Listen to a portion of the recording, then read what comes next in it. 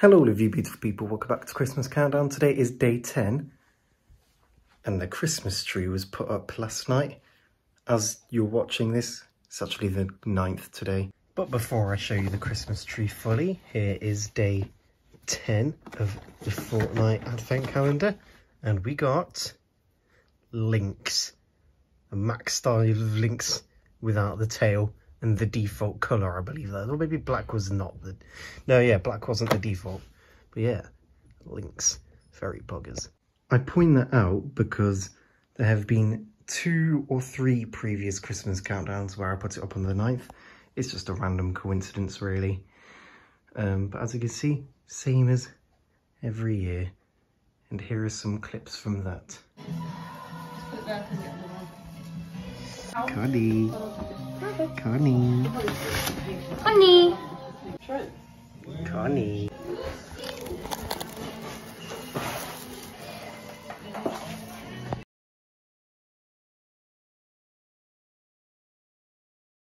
Also this year we have a little mini one in the window next to my niece's baby shark. But yeah, just wanted to do a quick little one as always for that. Now I actually see a lot of people put their Christmas trees up on like the end of November, which I find kind of weird. We did it one year, but I think that's just because that was the only time we'd be able to do it. But yeah, we used to put it up after the 12th because of my older brother's birthday. I'm not quite sure where to look because I'm looking in the mirror. I think that's looking too high up, so I'm not actually quite sure where to look. But that was only because my mum didn't want us their birthdays being like too related to Christmas.